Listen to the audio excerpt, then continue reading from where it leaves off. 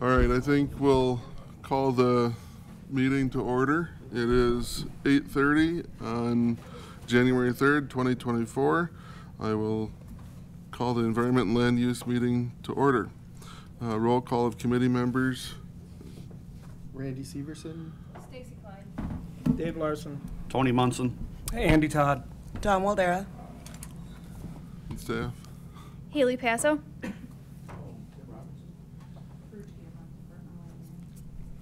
Mike Kornman. And Callan Nelson. I suppose I should do it myself. I certify the open meeting law requirements have been met with proper posting. We have a 19-item agenda. I would entertain a motion to approve. I'll make that motion. Okay, motion by Todd, I'll second. second by Waldera. Any other discussion? Hearing none, all in favor, say aye. Opposed, same sign. Motion carried. Has everyone had a chance to read through our meeting minutes from December 6th? Any corrections or additions? Dave told me that I forgot to put Andy Todd's name in the meeting. Okay, thank you. Okay. Entertain a motion to approve. Motion approved by Klein, second by Todd. All in favor, say aye. Aye. Opposed, same sign. Motion carried. And it is, you got the rules? No, you got that. It is 8:32, and I will, for next on the agenda is a public hearing and land use change rezone from EA2 to primary ag from Douglas J. Klink, town of Arcadia. Yep, could you read the call? All right. There will be a public hearing before the Trempealeau County Environment and Land Use Committee on Wednesday, January 3rd, 2024 at 8:30 a.m. in the county boardroom of the courthouse, 18600 Hobson Street, Whitehall, Wisconsin. The purpose is for a land use change or rezone from exclusive Ag 2 to primary Ag on approximately 68.3 acres, more or less, for the purpose of creating 2 residential lots. The location is all of Government Lot 7 and that part of the northwest quarter of the southeast quarter lying westerly of the center line of Burlington Road, all in Section 6, Township 20 North, Range 8 West, Town of Arcadia, Trempealeau, Wisconsin. Parcel tax number is listed. Upon request, a map of the property may be obtained from the Department of Land Management. The hearing is requested by Douglas J. Klink, petitioner landowner. Trempealeau County invites you to join this meeting as follows. To provide public comment on these hearings, please call 715-538-1894. Your attendance and comments are encouraged at this hearing. If you are unable to attend and have any questions, please call Virg Gamrath with the Department of Land Management at 715-538-1916 or email at virg.gamrath@county.trempealeau.wisconsin.us. If you are unable and desire to submit a written comment, please send your written comments to the Department of Land Management, P.O. Box 67, Whitehall, Wisconsin, 54773, or email to Virg, once again, the email listed.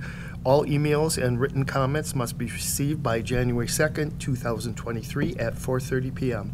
Please know that written comments will be read at the public hearing up to 250 words. All written comments must include the name and address of its author and the request that the letter be read at a particular meeting date. Any special interest groups or expert witnesses will be allowed 20 minutes to give a presentation and must register at least 1 week prior to the meeting date by calling Virg Gamrath of the Department of Land Management at 715-538-1916. Sincerely, Virg Gamrath, the zoning technician. Thank you, Andy. I will call the public hearing to order at 8:35. If anyone at home wishes to offer any public comment, they can call in at 715-538-1894. Virg, do you have a description you can read? First, I'd like to introduce Doug Klink. And Doug, do you want to introduce your daughter? My daughter, Okay. They're here today to rezone their land from EA2 to primary ag on 68.3 acres to split the lot to sell to his daughter. This was published in the newspaper December 13th and December 20th. A letter was sent to the town clerk notifying her of the hearing and County Board Supervisor Andy. Letters were sent to all adjoining landowners. I did receive one response or one inquiry from a neighbor, which I'll read into the record later. The land use plan is exclusive ag. However, in this particular case, if these lots are allowed to rezone and to be made into separate lots, it will actually clear up a zoning violation of 2 homes on one zoning lot. So, and the town is in agreement. I have a letter from them, and I think you all received that also. And if approved, this would go to full county board on January 15th. Okay, thank you. Once again, if anyone at home wishes to offer any public comment, they can call 715-538-1894. Could you read the letter from the town, please? Okay, it's dated December 6, 2023, from the town of Arcadia regarding Amanda Cruz Klink and Douglas Klink. The town of Arcadia Board of Supervisors was informed by Amanda Cruz Klink that she is requesting a parcel of land on Burlington Road to be rezoned from exclusive Ag 2 to primary Ag. The town of Arcadia Board of Supervisors unanimously passed a motion at their December 5th, 2023 special board meeting stating that they support this request. Sincerely, Lynn Axness, town of Arcadia clerk. Thank you. Is there anything you wish to add from what's been said so far? Okay. You said you had a landowner that... Yes, I did get a email inquiry from Tom Stoner, and his question was, "Hi Verge, this is Tom Stoner, one of Doug's neighbors, and I'm looking for information on what he is up to by rezoning into residential lots. I'd like to get a map and any other pertinent information. Please email me back." So I did send him the map and the application, and I said, "Tom attaches a rezone application, the proposed split of property they want to make now. I believe the property will be deeded to his daughter/children. Let me know if you have any further questions." And this was on December 19th, and I received nothing back from him. Okay. Okay. All right, once again, if anyone at home wishes to offer any comments, 715-538-1894. And I don't, has anyone registered to testify? I don't think anyone here. So, okay, at 8:35, I will close public comment and entertain a motion for further discussion. Motion by Klein, second by Larson. Discussion from the committee. Questions? Dave? First question, the application says comprehensive plan recommendation includes Ag 2, but our agenda says primary Ag. Yeah, the land use plan says that it should stay in exclusive ag, but they want to request a rezone to primary ag. Okay. It states on the application too, it says government lot 7. Is that like homestead property at one time, or Yeah, I Not noticed that I'm that part aware of the description too. if that was any That's just a stipulations? part of the description, Okay. government lot. Verge, could you reiterate the zoning issue that this is clearing up? Our zoning allows only one house per parcel. We look at any zoning parcel as one parcel that's anything that's owned in the same entity. Like say Verge Gamroth has a lot, or a land, all the land she owns in Verge Gamroth is one lot for zoning purposes. In this case, Doug Klink owns all the lots, and he has 2 houses on those lots, so that in fact is a zoning violation.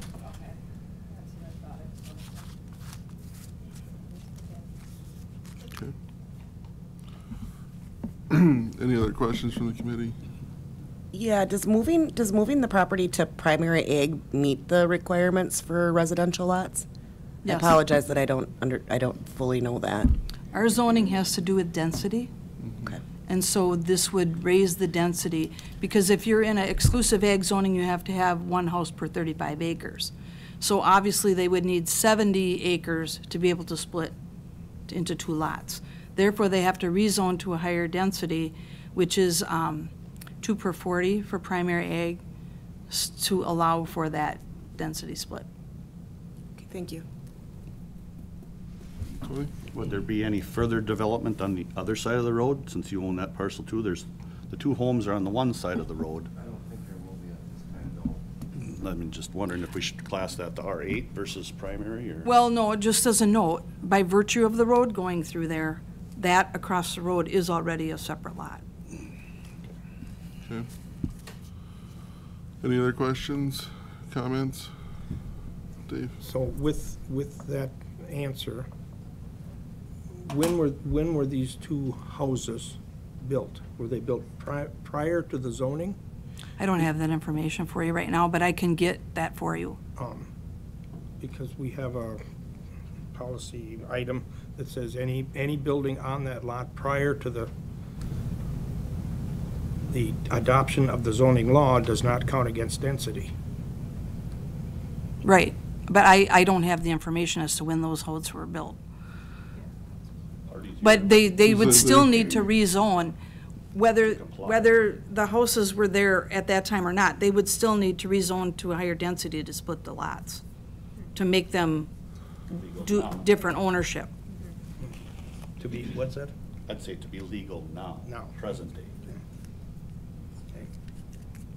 I think one house was built in 56. That's that lower house on Okay. One next lot to 2. my house was probably 30 years old. That's on lot 7. Or not lot 7. Lot 1. Okay. Thanks for the information.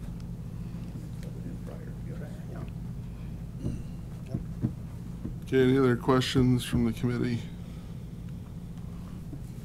Concerns? Hearing none, I'll call the vote.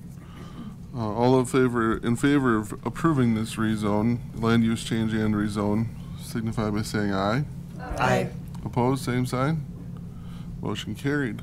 We will send this to full county board on January 15th. Thank you. For final approval, so, thank you. Thank you. Next item on agenda, resolution amending county code, chapter 18 revision.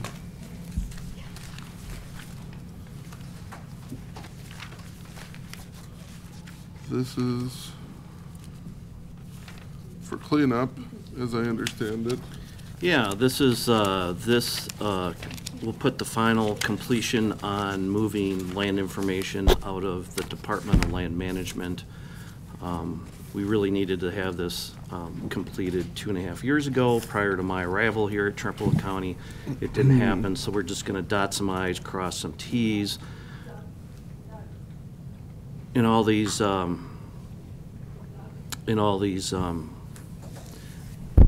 lot of the code there's references to the Department of Land Management performing land information department activities. We're just attempting to clarify those. Day-to-day operations would remain the same. So it's just where it says land management, changing that to land records primarily throughout that. And so if there's any other language that you guys would like to see clarified, this is the time to do that. Okay. Tony brought up an interesting point in our talk right before the meeting. There's some responsibilities transferred, physical or work responsibilities that will be transferred to land records. Number one, are they prepared for that? Number two, since our exec finance oversees land records, does this have to come from here to exec finance in order to be fully justified? One, exec finance already addressed the moving of land records out of DLM in its action in June of 2021. In the code, this code will change activities on paper in the code. What it doesn't change is what's happening on the ground. Day-to-day operations, both departments will continue to function as they have been functioning. this change in the code will just catch us up as an organization to what's happening in day-to-day operations. So the day-to-day operations, who collects the fee for the sign? DLM. So that party has to make 2 trips to 2 different departments. No. Well, land records is upstairs, zoning's gonna be No. downstairs. Current operations, DLM collects the fees for the signs. DLM Correct. pays for the signs. Correct. Land records issues, A determines number. what the number is. DLM requests a sign from the highway department, have it made. We get billed from the highway department. DLM pays that fee. That's how it operates, how it operated in 2023. That's the intent on how it should be operated in 2024. So land records will not be installing the signs, it'll be current. Correct. Okay. Nothing's changing day-to-day operations, no changes. We're just trying to get the code caught up. Well, it's kind of misleading in the resolution, that's why. I mean, it doesn't specifically. That's pretty define- clear, it's pretty clear. So, Your interpretation. Ann, That's is your there- interpretation. Any comments from your department? Obviously, this is directly related to your department, so curious. I just found out about this on yesterday, because I was on vacation. And I have no issue with it, but I think before we approve anything, we should really itemize what's being done where, and so it's clear. It hasn't been clear for 10 years.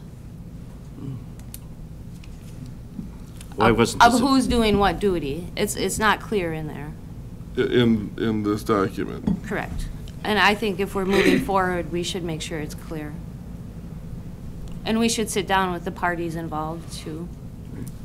The parties involved have spoke on this in the past. Emergency management coordinator should be involved in this. It's really primarily, what's impacted here is really pretty much land records and Department of Land Management, and that's who's impacted on this. Emergency management is not impacted on this. I guess it's been out of, it's been inaccurate for an awfully long time already. I definitely appreciate bringing it to the table to increase its accuracy or make it accurate. If there is any thoughts that other areas may want to weigh in or further define the document, I don't think there's any reason not to ask for that input before we finalize the document at this point, given that it's already been as long as it has been, in its current state. Whether that results in any changes to the document as presented today, I guess doesn't really, it remains to be seen, but either way, people can lay eyes on it and make a determination. It can't go, it's been 2.5 years, and then, as Ann said, it's been inaccurate for at least 10. So it can't wait any longer. We need to address it. Sure, so if we can get it on the agendas for whomever needs to be involved, at least in my opinion anyway. That finance would be, because they oversight them. You'll have to amend your agenda. What's that? You'd have to amend your agenda Again. if you want it this month. Times already. 3 is, I thought it was 4. I got something else to talk about. So you got another one coming anyway. Sorry about that. Yeah, the packets are here on my desk. So part of me is wondering if it makes any sense for it to go to any committee, or if the people who are directly involved shouldn't come with, I don't sit here with any hands-on information as to how this is handled, should be handled, nor do I care to. I don't even care to have any input, but the people that should come back with here's what I would suggest. At this point, whoever needs to be involved, have your meeting as department heads or whatever, put a document together, bring it back to us, and then you can send a document to the appropriate committees. But putting this on our agendas at this point doesn't make any sense. So that would be my ask. I mean, how does the committee feel about that? Yeah, I would agree with that.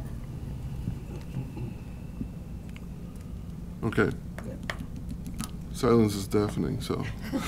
I just note that on page 18-4, there is reference to land management that should be corrected to land records also, I guess, based on what I'm reading anyway, just as a note. But I don't have a problem with the comment that was said. Okay. So. Currently, our motion was to bring the resolution up for discussion, correct? That was Correct. We actually don't need a motion on that right now, I don't believe. No, we don't have We don't, anything. okay, that's what I'm questioning, what the motion, what the. We have no motion motion at this point. Make a motion that all parties that feel they need to be involved in review of this document do so, and then bring it back to the Department of Land Records, is it the Finance Exec Committee for review and approval? Okay, we have a motion on the table. Do we have a second? I'll second that, although I'd like to see the parties named in this motion. Oh, like should who be the involved. actual parties. So that I guess we'd look to staff for probably. I would be involved. I think Corporation Council should be involved, and I think Emergency Management should be involved. And no land management? Well, Yeah. The and land land, management of has course, to land roll. management. Okay, well, let's state that. Maybe the county administrator, you know, we got a month till they start to be involved in the Yep. process as well. That's fine. Okay, that seems like a good list of people. Take 1 month to review everything, so it would be March. And that Look for administrator is going to March. be dumped on. Or- Severely. That's why we should discuss that. Okay, so that sound like a good motion or friendly amendment? Shall amend as stated, yes, although I will comment that I'm not sure that the administrator is really Needed. necessary to be involved in this work, and it would delay it. So, Yeah, this is a policy thing from within, so I don't know if it's a, Because we did discuss this in September, and Ms. Waldera brought it up after discussing the land record. It says in our September minutes about 911 issues, and it would, you just assign them, we complete the process. And I think that's what needs to be detailed, is whose involvement is where sure. going forward, because who knows how long we'll all be here, so. Nope, that's fine. Okay, so we have a motion on the floor. Any other discussion? Hearing none, call the vote. All in favor of approving the motion to have land records, land management, emergency management, and the Corp Council recommend correct language as to what is happening in procedure. That's the motion. Signify by saying aye. Aye. Opposed, same sign. We will revisit that as soon as possible. And item number 8 is a resolution amending the 2024 land management budget. And that has been an ongoing discussion.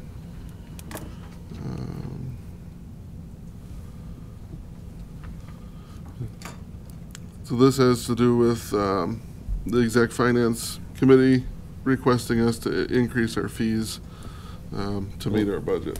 Yeah, so, well, they kind of, they increased the revenue requirements in the budget, and this committee looked at increasing fees. There wasn't a whole lot of support for doing that, and there was a better option to address the revenue requirements, and that was by eliminating the building and inspection non-lapsing account. Again, that account was set up back when we had a county employee doing the work of building inspections. There was a good purpose for it at that time. When we went to a private contractor, the requirement for that non-lapse account kind of went away. So by eliminating that account and moving that into the regular part of the budget, we can now assign those administrative fees to address those increased revenues. So it really just structurally makes our budget to reflect how we're being staffed right now. Okay. Any questions from the committee?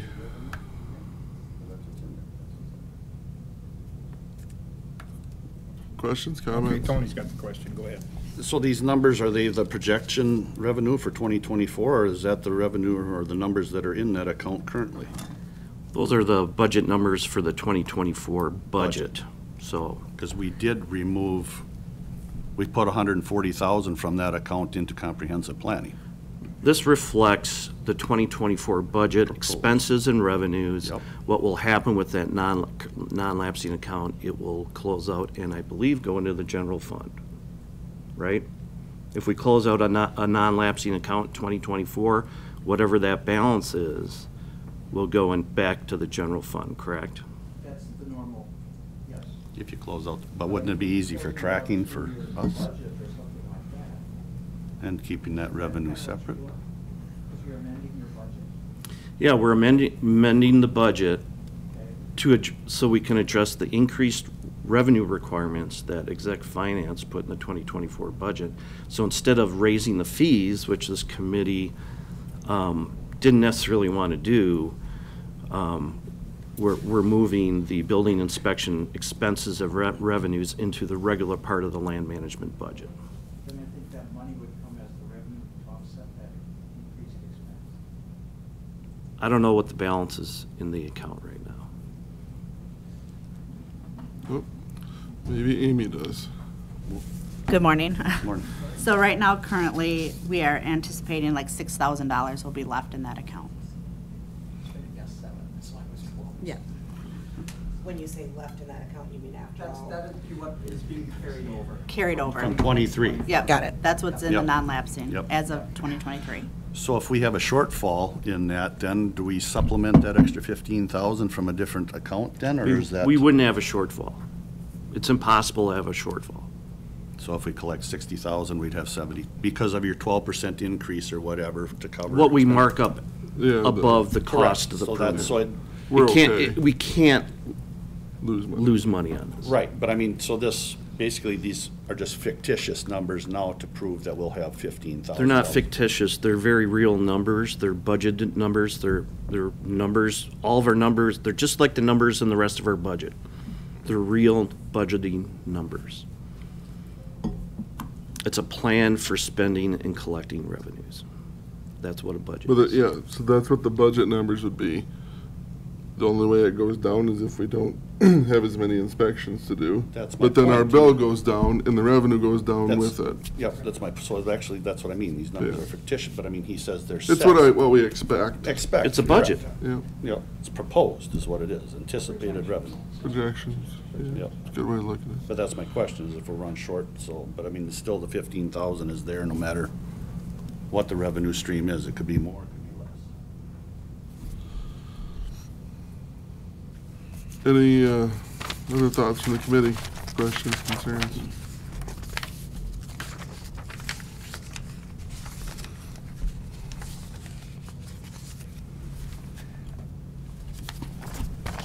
So then will it still be a part of the tracking and the accounting system? We'll know from the general fund then what our fees are going towards then moving forward? Instead of it being an itemized line item now? Building inspections, it's its own account, so if it's going to the general fund, will we still be able to track those All numbers? question. Yeah, it's part of the budget. Everything's part of the budget. You're not creating a new project code? Yes, he is. No, That's what I thought these new codes are on the bottom. The revenue and the expense would offset. Those account numbers are already reflected in our Oh, budget. interesting. So we will be able to determine and track those, just like we Okay. have in years past. Okay. okay, Maybe it would be helpful to explain what that account number is reflective of then. Where is this money going in the budget? What is the 101.54564333? Blah, blah, blah. What is that? That's a planning zoning account. Okay, that's helpful to me. okay. Any other discussion? Hearing none, I'll call the vote. All in favor of approving the this resolution. Actually, do we have a motion on the floor to approve it? Need that first. I'll make that motion to approve it. Motion by Todd, I'll second. second by Waldera. Now, all in favor of approving this resolution, signify by saying aye. Aye. Opposed, same sign. Motion carried. Item number 9 is assessment of regulator barriers to housing. And All right, I don't know, I am having difficulty sharing my screen, so, but essentially, if you remember, one of the requirements of the ability to access some of the funds created by the legislature in 2023 related to housing. These are grant funds for residential communities, residential developments, affordable housing, and also housing tied to downtowns. There's 2 requirements. One, to revise your comprehensive plan, the housing element, if you haven't done so in the last 5 years. And then the other element is to do a regulatory analysis of the regulatory barriers to housing in the county. So I'm going to essentially just talk briefly and cut right to the summary of, and I will finalize the written report before I leave and get that out to you guys. But essentially what I went through is all the different regulations in the county zoning code, and as it impacts towns in the county. I did not get into every incorporated municipality because that's a whole different level of work, and there's different codes for each and every community. So this is just for the unincorporated communities of the county. And I think overall, our barriers to housing are generally on the smaller side overall, and my recommendations are the opportunities that Trempealeau County have include the following: revising the county code to allow for accessory dwelling units in residential and agricultural zoning codes. If you remember, accessory dwelling units are kind of like sometimes referred to as mother-in-law houses or a secondary house on a piece of property. What's really interesting is our county code allows via conditional use accessory dwellings on commercial industrial properties. So like if you have an apartment above a restaurant, we allow that via conditional use. So that's a good thing. We're ahead of the curve there. Where we're behind the curve is in the residential area. And so this whole accessory dwelling unit topic is kind of one of the new things people are addressing. And so that's something the county could work on there. We could continue to work with incorporated municipalities on higher density residential zoning in those municipalities from a planning standpoint. On the zoning map, when you take a look at the planning around our incorporated communities, a good thing that's seen is we're planning for higher density residential around each of the incorporated municipalities. So you see on the future land use map, you see R20, meaning 20 units per 40. That's a good thing because affordability of housing is closely tied to density. So we're seeing that. What we're not seeing is that R20 zoning implemented. What we're seeing is trans ag zoning, and so if someone wanted to develop a piece of property around a municipality, they would have to go through a rezone, and that would slow down the process of doing the project. So again, one of the ways of reducing barriers is to have land properly zoned ahead of time, so when a developer comes in, that they can move forward without having to do a rezone. So you can, if you take a look at the zoning map, you'll see that there's a lot of this trans ag zoning, and so that would not impact farming in the respect that they could continue as non-conforming use, but that would be a barrier could reduce. We talked about a little bit in the past regarding cooperative boundary agreements. A lot of times if incorporated municipalities want to grow or whatever, we can be proactive and working with towns and cities and villages in doing cooperative boundary agreements for expansion where there's higher residential development. And then the last item here is, again, this is, again, from a reducing regulatory barriers. This is the approach, is you could eliminate non-mandated uniform dwelling code regulations.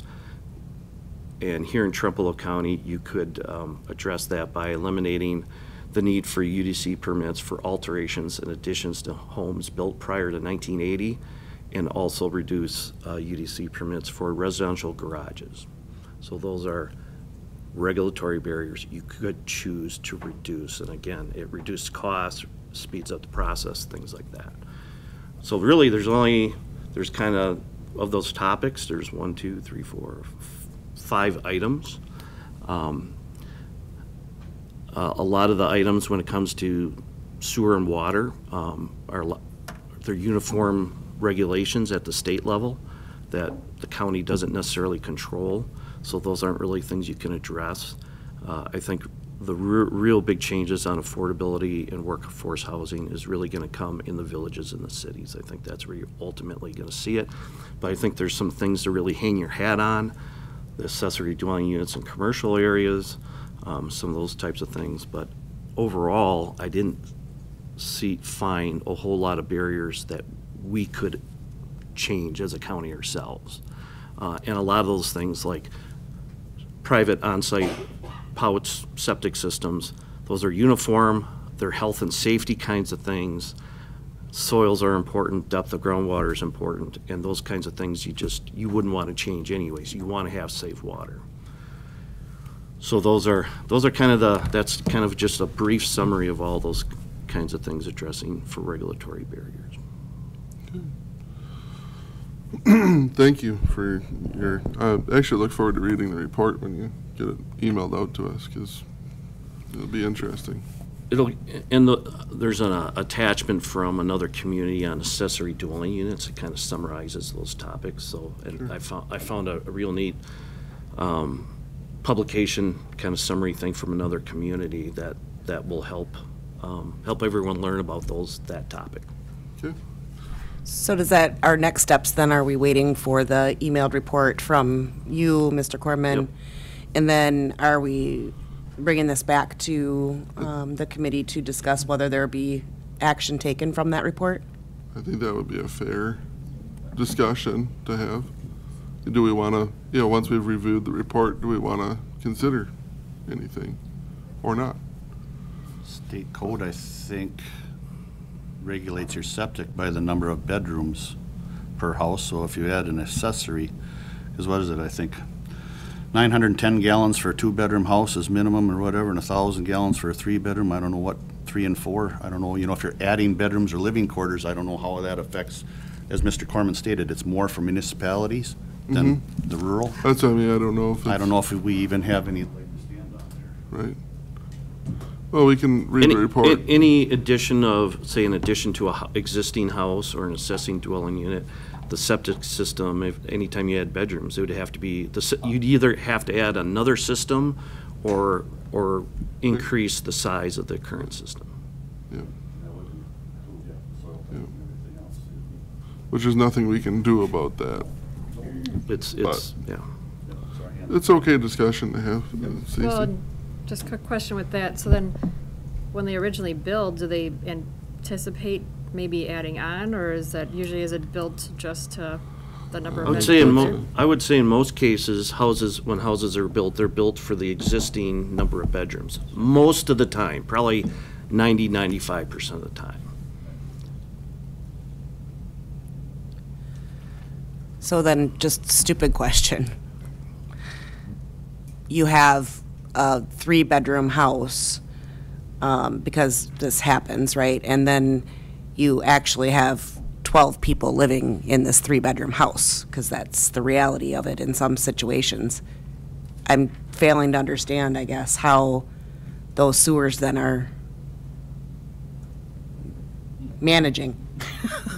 They're probably more than likely strained if you have that many people doing laundry, those, and that kind of stuff, and all the other things that go, all the water usage, that would be likely over the capacity of that.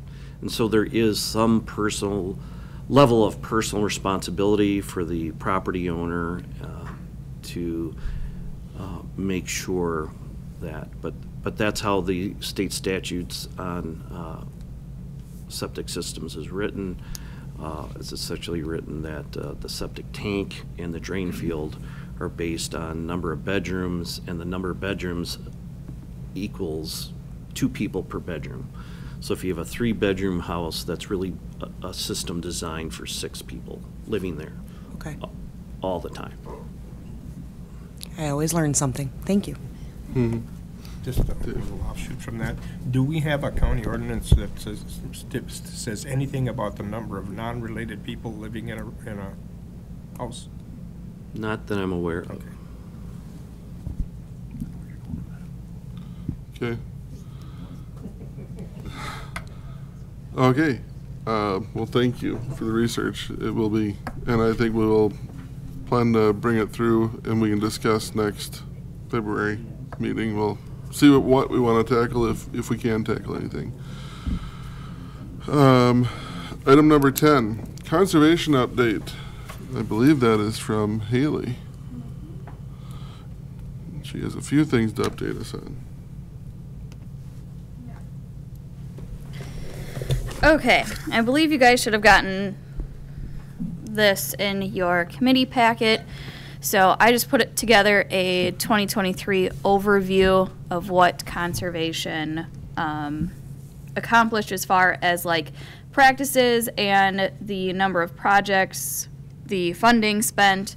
So you can kind of see where we were at. This graph isn't the best because with NMFE, so the Nutrient Management Farmer Education, there's a lot more because it's smaller payments, so that's why it kind of skews this graph. So it's not the best one. I will just say that off the bat.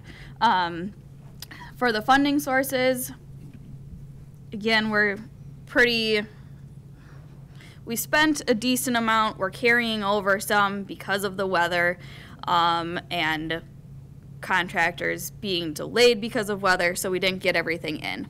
So we'll have more for 24 is the plan. So these were the hard practices that were installed, a good variety that were completed in 23. And we're carrying over 3 land and water bond contracts and then 4 county cost share ones. So soft practices, that is nutrient management, cover crop, anything like a 1-year type situation on the landscape. We spent $10,840 of our SEG funds on cover crops this year with 6 different producers, and then we also dipped into our county cost share for for the cover crops with 2 different producers, totaling 474 acres of cover crops cost shared for 23. We did get a new contract for a nutrient management plan.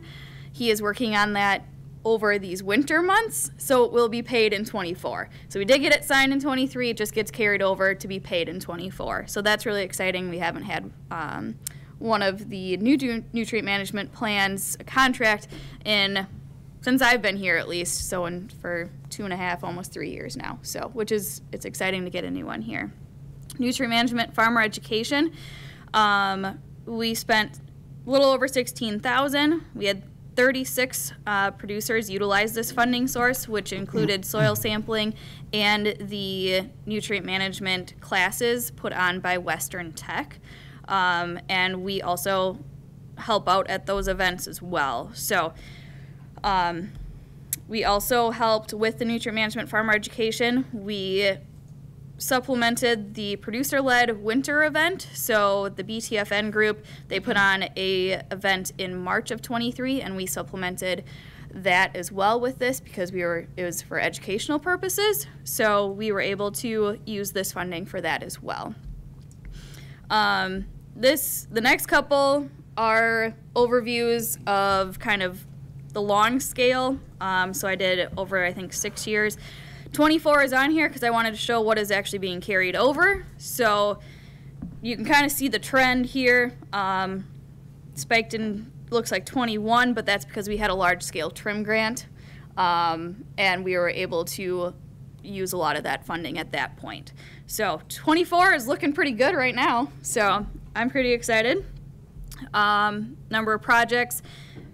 Really, if you look at an average, we're pretty consistent throughout the years. So this year was low because of the weather situation. So, and then these graphs get really confusing. If you want to look at them further, it breaks it out by the funding source and how much money and projects we do per funding source. So I don't need to go in depth of those. You guys should have them in your emails. If you have questions, please let me know and I can discuss them further either, next month, or if you guys want to stop in, give me a call, whatever. So more than willing to discuss further on those, but just wanted to give you an overview of 23 that we were accomplishing. So a few other updates before I get into letter A here, which I think is the work plan. So silent auction for the Land and Water Conference. I am still in the works of getting donations or baskets for that silent auction. I presented to PTED yesterday and they were really excited about it. I think a couple committee members were going to also donate, so that's really exciting. I have Amy donated a few things. I'm going to donate some stuff. So we have a good basket. If you guys have any other thoughts or want to donate anything, that would be just fine. If you guys have like a little small business, or last couple of years, I know they've had, I actually won something for like a pheasant mix. So I was able to get seed from, the Land and Water Conference, which was actually really exciting. And so it's just a whole slew of different things. Like I think I'm going to have my family make a stained glass and, see how that goes over. So we'll see how that goes. If you guys have any questions, give me a call or stop in. This is one basket? There's multiple. We can make as many as we want. We can make as many as we want. Okay, because I know one is themed for park, right? Yep, exactly. So now, yes. So depending on whatever else you get, you're going to figure out where to put it. I'm going to figure out if I want one basket, 2, 7, 10, however many I can kind of receive. So we're just going to have probably different slew of baskets. So. Got it. Thank you. Yeah. On the line of youth education, because the proceeds from the silent auction go to youth education, our poster and speaking contest is next Thursday. So this year we had 90 posters submitted, and we had 6 speakers sign up this year. So we will be a full house with posters and speaking contests, which is really exciting. Poster is going to be during the day. So I have all the posters. I bring in multiple people throughout the courthouse to then judge and pick the top ranking for each category. Excuse me. And then for the speaking contest, that'll be at 5:30 on Thursday, the 11th. And those will be, I will have 3 judges, and Kellen has graciously volunteered to be a speaking judge again this year. And we will be hosting that. And it's always exciting to see what these students bring to the table and speak upon. And it's really interesting in just their drive to talk in front of people that they don't know. It's really cool to see. So that's really exciting. I can't wait to listen to those. Design work is getting done here. We have, besides the one carrying over, we had a couple more applications come in, so we're getting those designs done. We have a couple, I think there was a couple waterways. We have a manure storage closure again. We have grade stave, so good variety again this year. Nutrient management plans, Rick is getting paperwork out to get those submitted by April 15th. That is the deadline to get that in for the county so that we can get them processed and then sent to DATCAP for the reporting process. Mining fees are due January 31st for the renewal, so we're getting fees for all of those.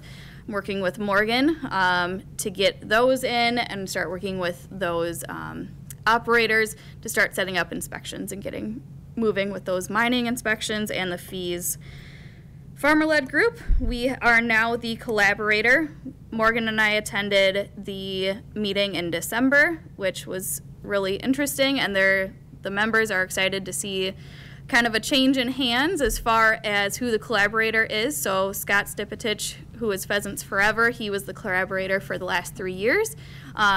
He is now passing the baton to us, and he is excited to just be able to spread a little bit more of his knowledge and wealth throughout even the region and not just our group. So we will be working more closely with the Farmer-led. We have a meeting, I believe, either the 9th or 10th, so next week. They're still firming down the date, so we'll see what date that's going to be.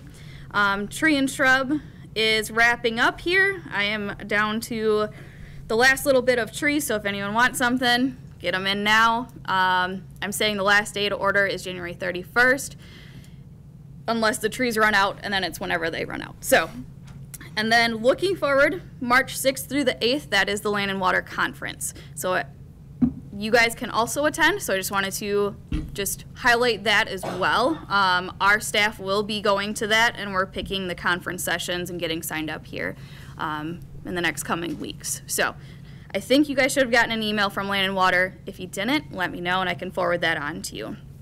Now that was hopefully a quick overview, the 2024 annual work plan. So this is something we have to submit to DATCAP every year, and it goes through what we are expecting to accomplish in 2024. So I went through applications we have, the information we hope to get out to landowners, and kind of what we're striving to accomplish in 2024. I met with our staff here, so I wanted to get it out to you guys to see if there was anything updated you would like. Otherwise, I'm going to finalize this and get it sent off to DATCAP so that they can have it and we can start working towards all of these different goals. They are broken out into categories, so we really have to look at what our projects and practices are going for. Some of them can fall into multiple categories, but we pick the one that it strives to hit the most. So, for instance, like a grassed waterway. Is it for water quality, or is it for, stopping of erosion and loss of cropland?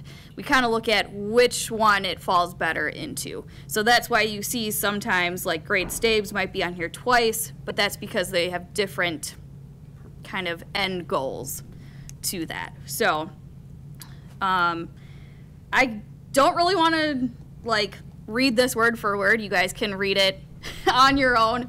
And if you have any questions, I would really like to submit this by the end of next week. So if you guys have any questions or updates or anything, please let me know so I can get that sent off, because I really don't want to wait till the last minute. So then I think, what was the next? Flip it over. There we go. B. Haley, could I Yeah. ask a question? Of course. To this? Under the invasive species, the Yes. performance measurements, all other categories seem to have something specific, like the types of units installed, or on the bottom, Yep. acres of bluff prairies restored. Yep. The performance measurement for the invasive species, is that intentionally vague, or is that a fairly new thing that you don't have any kind of results? Yeah, Or, good question. So these, we're still working on invasive, so this is still more of a new topic. And it's more of an awareness instead of installing practices. So we can't have a number on installed practices if we're just providing awareness to landowners. We could put something in there about the number of meetings that we hold or events that we hold to provide awareness. Yeah. And we are going to be working with the Lake Management Grant and getting that started. From my forecast, I think we're going to extend that. I don't think we're going to finish it in 24 because we're just starting that process. So really it's the number of surveys we complete in order to work towards that lake management plan. Okay. So it is broad because there isn't really a specific number that has been installed as of yet. Thank you. Yeah. Haley, I also have a question. When we're talking about invasive species, the work plan is very specific to invasive species in lakes. Yes.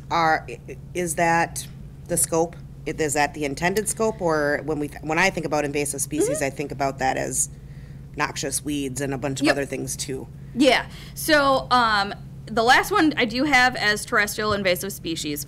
So there is something in there. Right now we do have the lake management plan, so we need to focus on the lake and the aquatic invasive species in the Trempealeau lakes. So because of having 3 staff people and us, we have 1 brand new, me that's been here 3 years, Rick's that's 2, we're trying to make sure that we're focused on, one thing we can do it well instead of all the things and then just kind of half do it. So that's why it's focused this year on lake management. I'm not saying we're not going to do terrestrial or, the invasive species, noxious weeds, stuff like that, but these are our top highlights. Sure, thank you for that. And then I just, one other question that, or maybe suggestion. The data that you've been presenting for the end of the year 2023 summary is great. Like, excellent work in the department, and I love the 2024 plan. I'm interested in how that compares to other counties.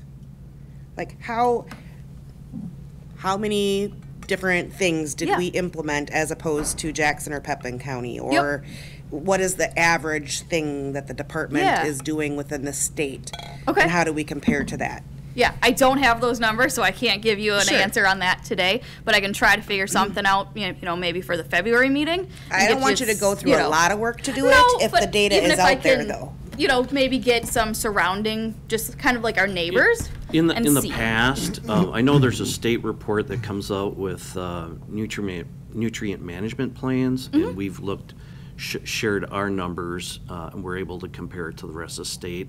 I can't remember when that report comes out. I'm guessing sometime this winter. Do you remember at all when that? I don't remember. But we're able, at least for that piece, to definitely see how we compare to the rest of the state. And I think we were above average, if I'm remembering correctly. And I don't ask for the data because I'm concerned in any way of us not, but I like to benchmark. I think it's important to benchmark. So I think that would be very beneficial. So I'll see what's out there, and then I can, bring at least something, and potentially February. If I didn't get something further, I can always bring it again later. Yeah, definitely look into that. Let me make a note so I don't forget surrounding counties. Okay, more questions on the work plan. Yeah. Really not in the work plan, but, well, you did mention cover crops. Yes. I've been reading, hearing, that some people have been concerned this year about cover crops and using up all the early moisture when we didn't get moisture and reduced production. Have you heard anything in our county or our area in regard to that?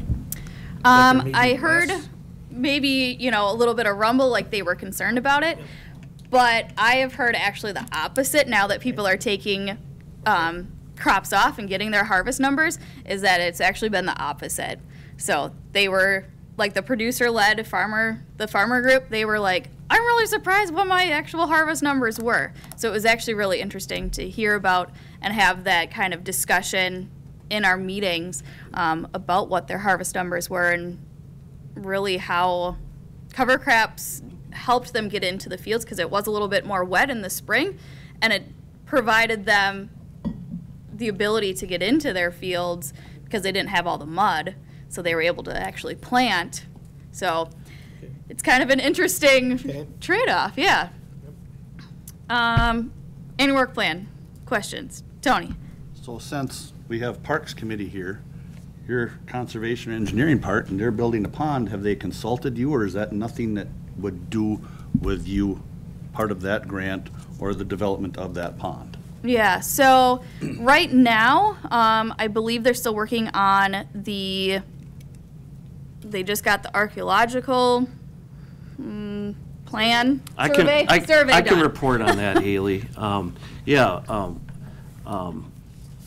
We've hired, PTED has hired a engineering company to design the plan, and that process is going forward. It's just too much for our scope here in the county to do. Yeah, yeah, and it's something Haley hasn't designed, recreational ponds and all those kinds of things, so it's really unfair to kind of put that on her. And then with the work level, it's just something we need to contract out. So PTED has gone forward, hired SRF Consulting, and those meetings are going forward, and we hope to have a site plan finished by spring. That work's going forward. And we're working closely with DNR on regulations regarding that. DNR, yep. But I do think, to your point, though, that, making sure that DLM is very involved in our project planning and, what that does that look like, I think is a really good thought. I'll note on the 24 project plan that Haley has, there is talk about prairie in the park, so they are involved, in the park activities too. Mm-hmm. The prairie's going to be beautiful next year. Yeah. Third year. Okay, if there's nothing else on the work plan, if you have questions, again, just let me know. It looks like B is the Farmland Preservation Program update.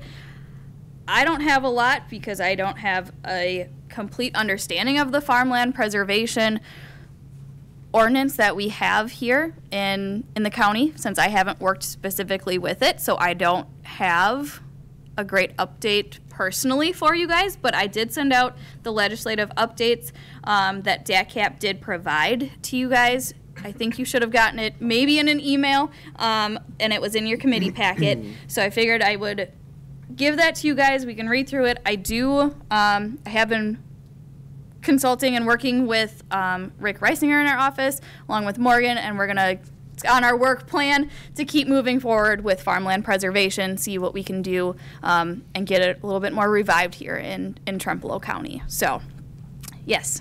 I have one thing, too. I see DATCAP is offering to host informational meetings. Yep.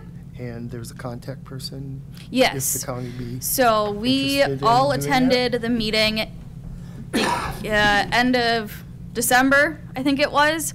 We did attend the first meeting. I know there's another one next week as well. So it is on all of our calendars to attend those, and we are in contact with Wednesday Coy and Cody Calkins about the farmland preservation updates. And they're going to come out with some more educational materials here in January, and then after that, staff will have a public information outreach strategy developed to create some more awareness to the changes. Yeah, because I think with the increased tax credits, it might be interesting to bring it back. And I think the reduced,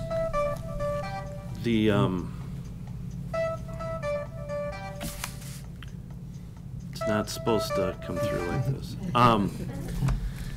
The other thing is the reduced contract length is, I think, going to be very attractive to producers and landowners out there. So, and it is a income tax credit, not a tax credit. That's really important to think about. So I think those are some outreach and public information will help clarify the changes and kind of re-educate some people on what the program actually involves. I do see too that, like, the petition, the due date is August 2nd, so it is kind of a timely thing to do. We have to get more information here January, and it's going to be snowballing from there. For this year. Yeah. Because our current contract, I see, expires in December of 2026, so is that like a blanket that covers all the farmland preservation currently in Trempealeau County? Well, there's just that one ag enterprise area. One ag enterprise that allows it, correct. So it isn't the whole county. Nope, it's just all of our whatever county. land qualifies. Yeah. Correct. And I think it's the ordinance that is due in 2026. So we'll start looking at it now so that we're not rushed here in 25 and 26. So that's what I have for those. We'll move on to the cost share payments, and I will bounce over to Amy to give those updates, and if you have questions, I can definitely jump in. All right, so this morning I have two payments for the notice of discharge, and with Haley's persistence, this is wrapping up, so this will be the last two payments. So the two together, the total balance is $50,774.70 is what I am requesting to pay these last two contractors. Okay. Do a motion from the floor to pay. Motion to approve. Second. Okay, motion by Klein, second by Larson. Any other discussion? Be nice to get this one done, I'm sure. Very much. Yeah. All right. All in favor of approving these cost shares, say aye. Aye. Opposed, same sign. Motion carried. Okay. You're I think good. that's it. If you, All unless right. you guys have questions, I was trying to keep it brief, but apparently I didn't. You did, you did good. So I Yeah. do have one quick question. Sure. Yeah. So on the funding in the first report that you showed us. Yep. Is there any time limit on using that money, or is that all reimbursement? So it it depends on which funding it is. They all have different timeframes and extension guidelines and everything like that. So so anything from DAC it's usually, I shouldn't even say anything. Some of them are 1 year, you can do 1 year extension. So that's how some of them that we have are. So I can send out a more detailed information on that if you would like. I don't want to take more time of describing each one. Yeah, and I think we've probably discussed this, but it's been a year since we've probably gone over it, Correct. so thank you. Yeah, not a problem. Does the committee want to donate to this auction fund anything, or no? Or since Park has anything here? Anybody thought of anything? So people just donate what they come up with, and then you'll put the. Yeah, so there's two options. We can either, if you guys come up with something, either personally or as a committee as a whole, we could do a basket as a whole. Or if you would like to designate, say, $100 from the Land and Water checkbook, we can then send me to go find a basket and put it together. You know, we could do a cheese and wine basket. We could do, anything along that line. So, two options. I guess those are kind of where. So these we funds, would do get. they go just to the state and then they're dispersed by whomever, or whatever you bring to the auction, you get those funds? So it is a state as a whole. So it goes to the youth education throughout the state of Wisconsin put on by Land and Water. So that includes Envirothon. They do middle school camps, high school camps. They do land judging contests. It is the poster speaking contests.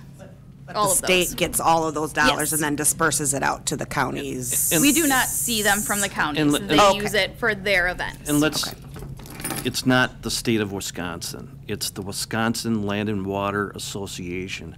It's a nonprofit that we're a member of as a county that does advocacy for conservation and does a lot of our training for staff when it comes to conservation. So it's a statewide nonprofit organization. So for the Parks Committee, I believe what we decided was each individual person was going to come up with something. But that doesn't mean that that's what we have to do here.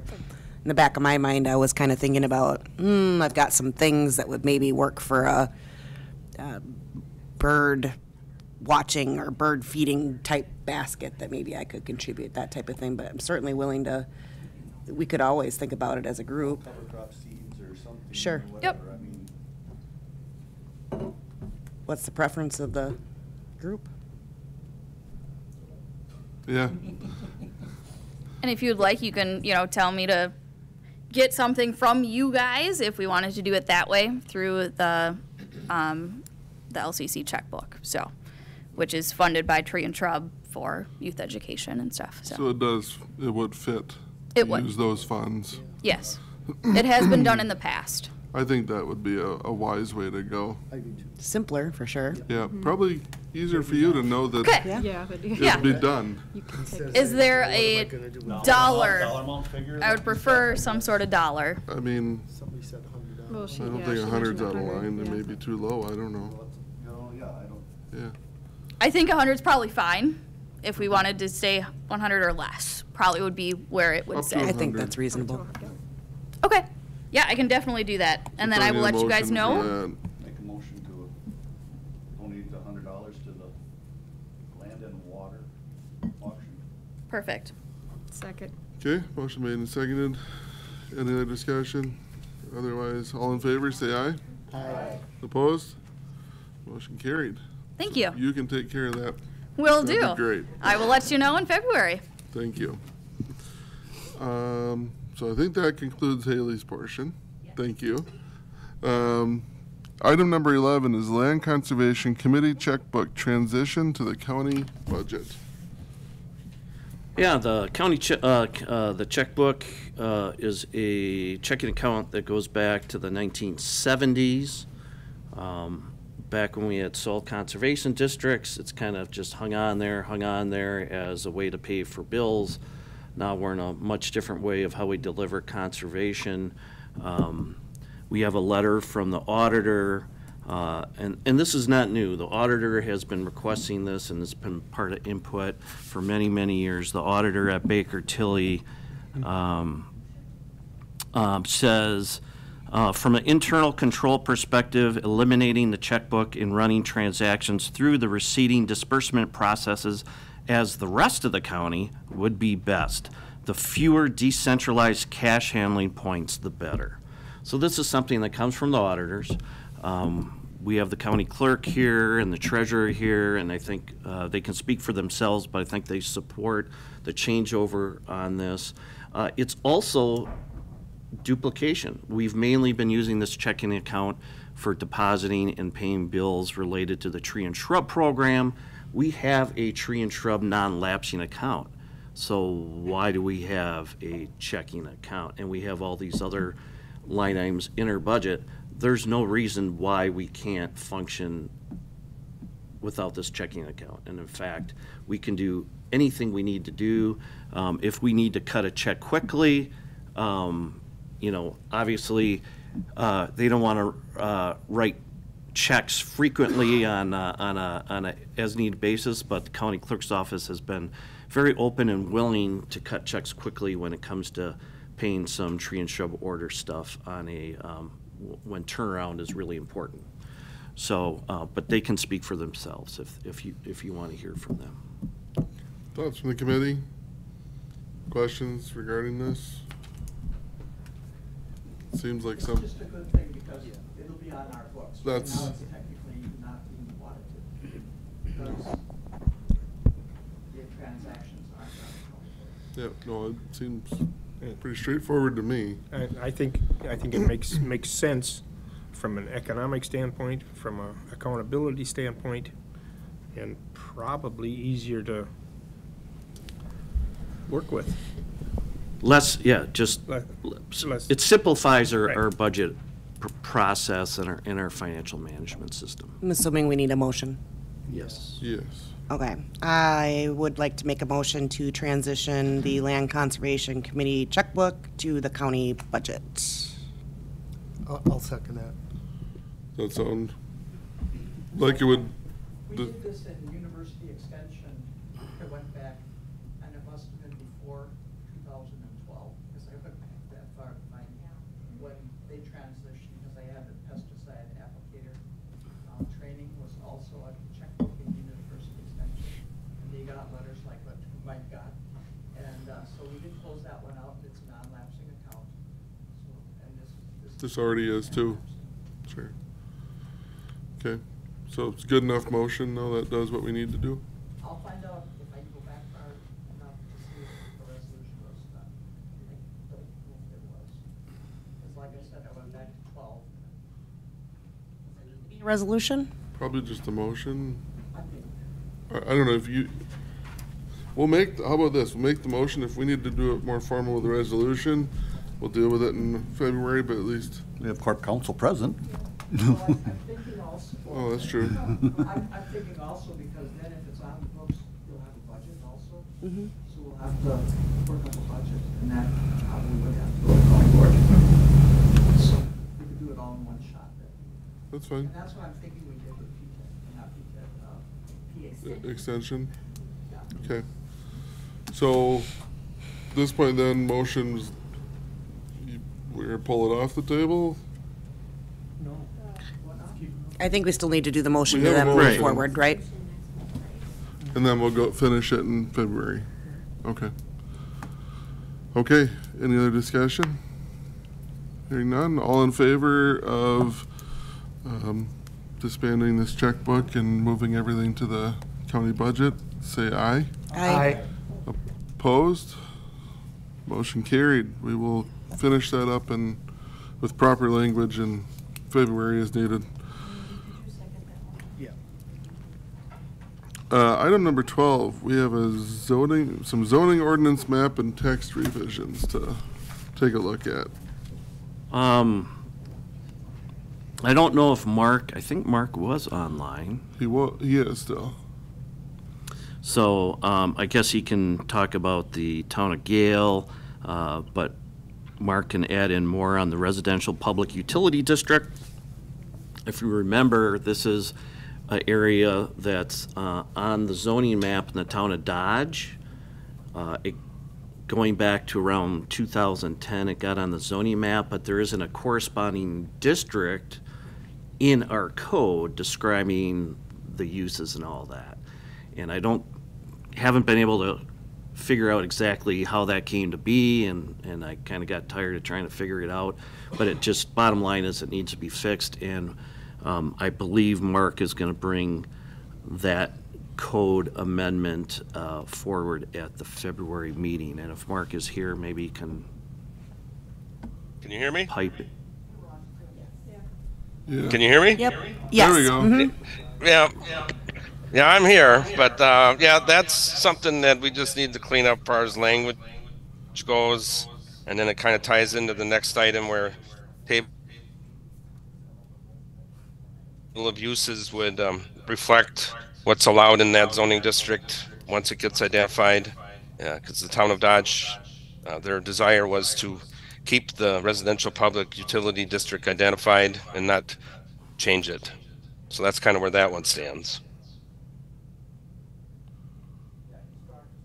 Okay. So you're working on proper language for defining that then? Yeah, I think we should be, make the definition clear on, there is a definition in some of our, it's not in the ordinance, but it's in some,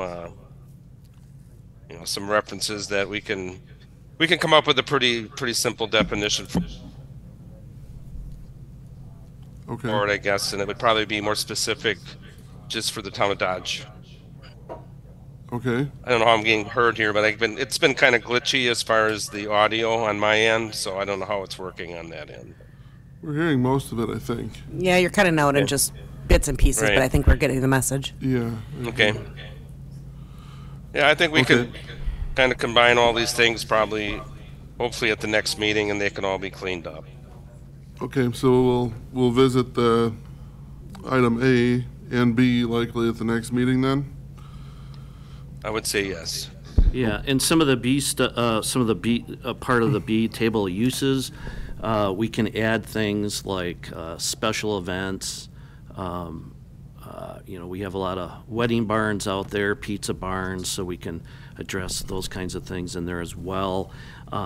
We may want to specifically address wineries and distilleries and also add some definitions to our code. When we look at ag tourism, a lot of times what we're seeing is these wineries and distilleries, and they can work, but we should update our table of uses to address those types of things. Okay. All right, I think that's something we will, so Mark, you'll work on some language and we'll continue discussion next month on that? Yes, I've gotten some information from Mike, and also I've looked at other counties to see how they've addressed it, and sometimes it's all over the board, but I think we can come up with something that would meet our requirements. Okay, I like that. All right. Oops, go ahead, Randy. It could reflect, like, there was some changes at the state level with winery hours and things like that, and, yeah. Okay. That sounds good. Anything else from you then on Mark on A and B, or we? No, I think we pretty much covered it. Okay. Then item C would be Town of Gale zoning map. I think that's something you were working on. Yeah, the town of Gale actually had a meeting and they approved it. We propose to make some changes to some of their zoning districts by, some of the commercial properties were not identified as commercial properties. Some of the churches and things like that weren't identified as institutional. There was a couple subdivisions that were still under the agricultural district identification. So we kind of made a proposal to change those to R20 and then the other ones to institutional and commercial where needed. They had a hearing at their level. There was no public input at the hearing, just a very minimal questions. And I talked with them just here recently within the last week. They're going to kind of draft some type of resolution to justify and reiterate that they did approve this at the time frame at that meeting, and they want to change their zoning district maps to reflect what was proposed. And I think that should be able to move forward pretty quickly too. Okay, that's very good. And with these town rezonings, the town is the formal petitioner. While we work with the town and ultimately these recommendations are formally coming from the town as the petitioner. Okay. Okay. All right. So that kind of wraps up Town of Gale. Town of Hale zoning? Is that something Verge That would be is working? Verge is working on that one. I'm looking on that Town of Gale rezone. The town had passed a resolution in 2016 that they wanted their zoning changed, part of their zoning map changed from R8 zoning district to rural residential. Part of the issue with the R8 zoning is that any agricultural, chicken barn, whatever, has to have a conditional use permit to be in that zoning. So that was something they had expressed in that resolution to change. So I'm working on that. I have the letters ready to go out once, this date, the meeting date is set for next month. I have the letters ready. I have the envelopes. I'm getting those ready. I have been in contact with the Town of Hale clerk because I met with the Corporation Counsel, Susan Fisher, and she recommended that I have a formal petition of map amendment like I do with all the rezones. So I was able to get that from them.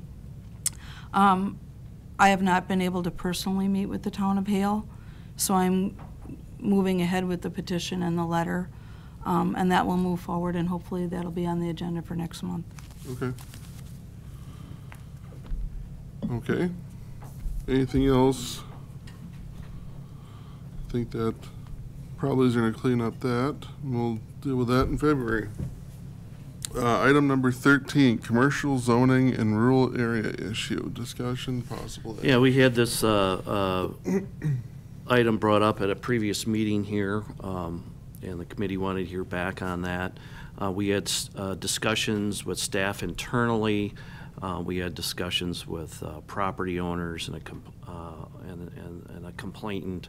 The complainant has dropped his complaint, but as we discussed earlier in the agenda with the table of uses, we have some items that will address and give us more tools to address some of these uses. And going forward, we can, some of these areas, we can take a closer look at what should be commercial and what shouldn't be. We also, within our ag districts, we have ability to have home-based, home accessory businesses, but some of these businesses get larger, and so they really need to have commercial zoning. So some of this ties back to what the towns are including in their plan for future developments.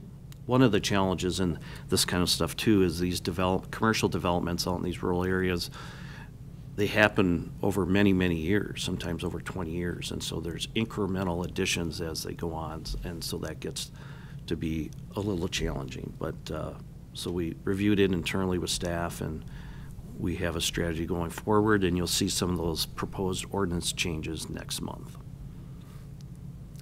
Okay. We will re-discuss that next month. Keep working on it. Next item is future agenda items. Yeah, there's a number, I listed a number of items here. You may or may not want to address these in the future, but these are potential suggested ones. The item A is almost one we have to do. If you recall, we have, in our current committee structure, we have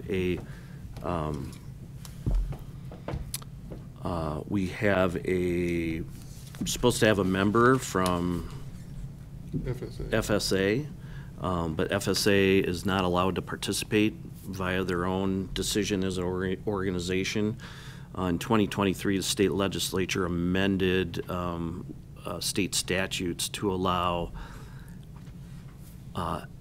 it's someone that has an ag interest, and they have a broadly defined definition of what an ag interest is, to be added to conservation committees.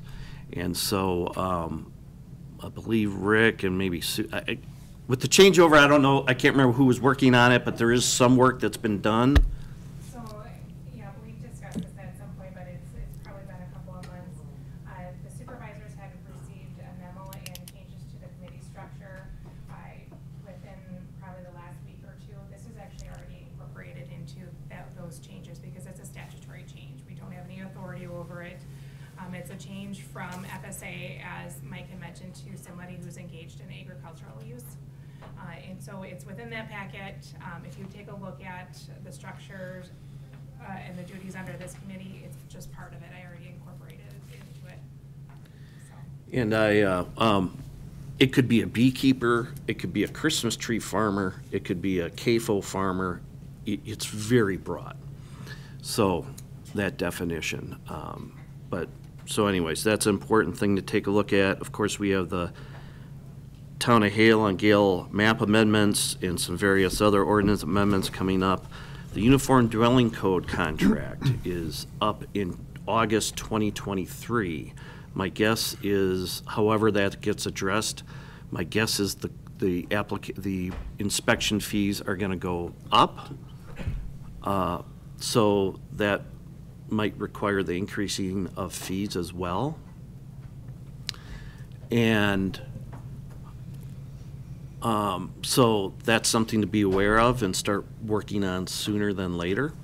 One thing I would encourage is that contract, whatever contract is signed, that it runs to the end of the calendar year, makes it a lot cleaner for dealing with. And then I met with the town of Trempealeau a couple of weeks ago, and we had a long discussion about various ordinances things. One of the things they're frustrated with, as well as staff, is dealing with junk. And I did share that our new corporation council has a little bit different approach to it. So we hope to get some better results from that.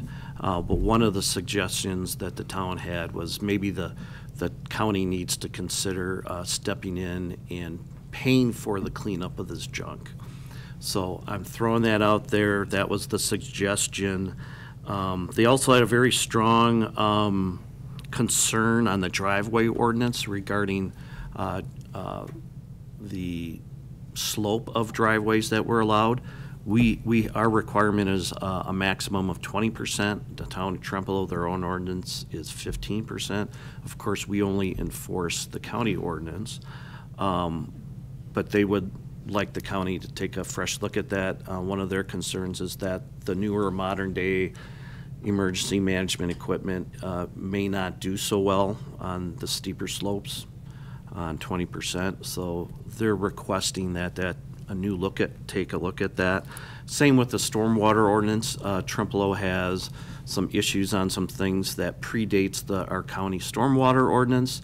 That ordinance was adopted in 2010.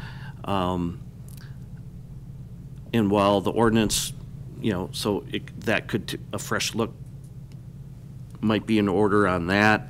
And maybe at the point where stormwater kicks in, maybe that size of acreage needs to be reduced.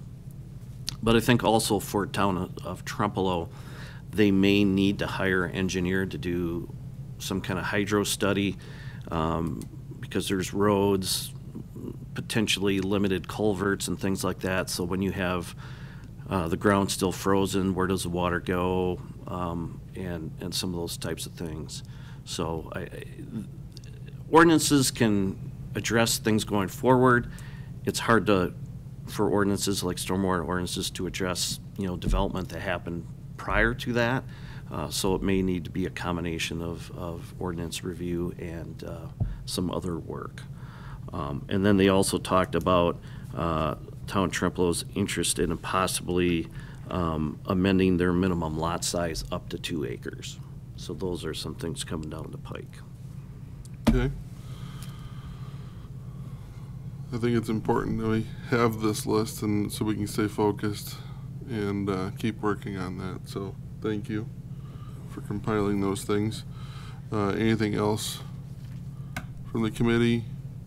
Otherwise, next item is confirming our next meeting date, which is Wednesday, February 7th. Stick with the 8:30 time frame, I think. Seems to be working. Unless there's objections, we'll stick with that. And our next, go ahead, Dave. End of this month.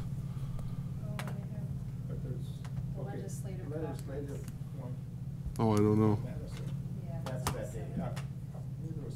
Well, that's okay. We can entertain changing it. That's why it's up for discussion. Do you have a different date that you would throw out? Or time? Well, date probably. My thought would be just move it a week to the next Wednesday. Does that work? 14th, it's Valentine's Day. Room booking, but that's. Pardon? Shouldn't conflict with room booking, that's up to you. I mean, usually there ain't nothing on that following Wednesday. Right. No. Tuesdays and Thursdays usually your other committee meetings.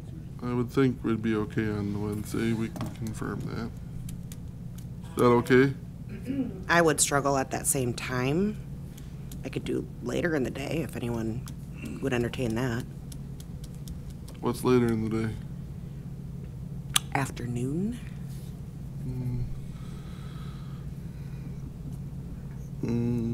Otherwise, a different date. Date, yeah. That'd be the other thing to look at. I do have a day with DACAP scheduled for the 14th, so I won't be here, but I can, or like all of conservation will not be here on the 14th, just as a Could we do the 13th? That's a or wait, is that gonna, no, that wouldn't conflict with anything Not else, I here. don't We have think. highway that morning, Okay. tentatively. How about the 15th then? Personnel What bargaining about here. that Friday instead? The 9th? Yeah, that'd be fine to me. Generally, there's not meetings on Fridays, so. Yeah, that would be fine. Yeah, that would work. Look at- Friday, February 9th. Yeah. At 8:30. Yep. And that will be in the new boardroom, right? I would expect so. That means we should find it before that. Pick your thumb up for a hitchhike. And just be aware, I think the next meeting, you'll need to enter from the new entrance. Yep. And I think that all starts next Monday, is at the new entrance from the email I recently received. So for the committee members and people in the public, starting January 8th, you're going to need to go in the new entrance on Hobson So Street. this one will be closing as of Friday. That's my understanding. So you can't badge enter anywhere else. That's my understanding. Okay. Okay. Big changes. All right, so right now we are moved to February 9th. Friday, February 9th for our next meeting. And with that, the next item on agenda is a closed session, and I would need somebody to read and make that motion. Okay, we are on the air again. So we are back out of closed session. Do we have a motion to, what are we looking for? A motion to affirm the actions taken in closed session? I make a motion to affirm the actions taken in closed session. Second. Okay, motion made and seconded. All in favor, say aye. Aye. Opposed, same sign. Motion carried. That is all we had for today. And with that, sorry to do this to your TV studio, but we're going to adjourn the meeting at 10:47.